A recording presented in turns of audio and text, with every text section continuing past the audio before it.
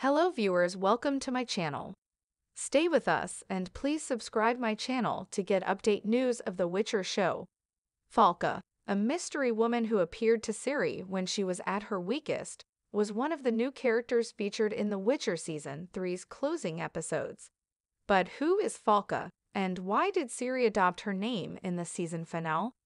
Henry Cavill's final season as Geralt of Rivia in the Netflix series The Witcher, as well as the numerous events it covers, caused Season 3 to be seen as an occasion. In Season 3 of The Witcher, Geralt, along with the majority of the continent, was on the prowl for Ciri for various reasons. Yennefer of Vengerberg and Ciri doing their best to stay together and safe, but the finale of Part 1 forced them to part ways again. The Thanedd coup was a major shakeup for all the characters of The Witcher, and after Vilgefortz defeated Geralt, Ciri unintentionally transported herself through a portal in Tor Lara to the desert of Korath. There, the lion cub of Sintra had visions and hallucinations of some of her loved ones, before she finally met a mysterious presence that had been following her, Falka. Ciri ended up using her name to protect her identity at the end of The Witcher Season 3 when she met the rats.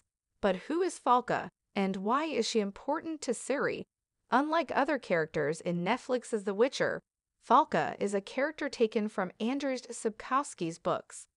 Falka is a quarter-elf woman and the oldest daughter of Redania's King Vredink and his first wife, Beatrix of Cover. When King Vredink met Sero, he quickly divorced Queen Beatrix and sent her and then 1-year-old Falka back to Cover. Years later, Falka was determined to take back what was rightfully hers as the king's eldest child, and so she started a rebellion.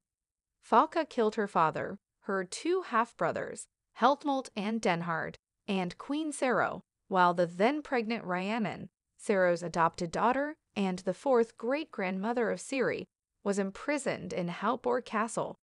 Rhiannon gave birth to twins and went mad, and around the same time, Falka also gave birth to a girl and left her in the hands of a now insane Rhiannon.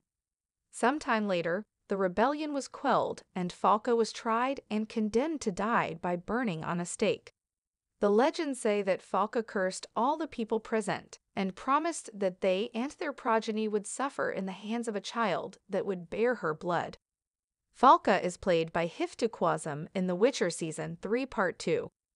Quasm's acting career began in 2015 with appearances in the short films Last Night in Edinburgh and Tazib, and in the following years, she had minor roles in the TV series Traces, Deadwater Fell, Casualty, Endeavor, The Nest, and Killing Eve.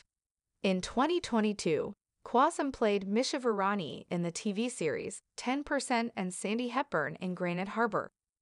Quasm had already joined the universe of The Witcher prior to her appearance in Season 3 Part 2, as she had a voice cameo in the prequel miniseries The Witcher. Blood origin as the Voice of Light, an unknown being that the druid Balor interacts with in another world. It's unknown if Hiftu Quasm will appear again as Falka in future seasons of The Witcher, but for now, she already left her mark on Ciri's story. Ciri taking Falka's name at the end of The Witcher Season 3 is also taken from the books. In the source material, Falka appeared to Ciri during a pyromantic vision triggered by her use of fire magic, but in the Netflix series, she appears to the Princess of Sintra during her most vulnerable moments in the Korath Desert. Falka tells her she's the past, and that they have in common that they're insane princesses abandoned by those supposed to protect them.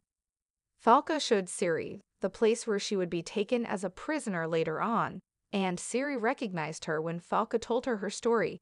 When the rats, who had just saved her and Kaylee, asked Ciri for her name at the conclusion of The Witcher Season 3, she identified herself as Falka, demonstrating that she had heeded her advice to let her fury out and burn everything to the ground in order to transform the system as she desired. Calling herself Falka distinguishes her present as a possible killer from her history as the lion cub of Sintra and a witcher. Ciri is now embracing a dark side of herself that had to emerge when she found herself in severe and dangerous situations.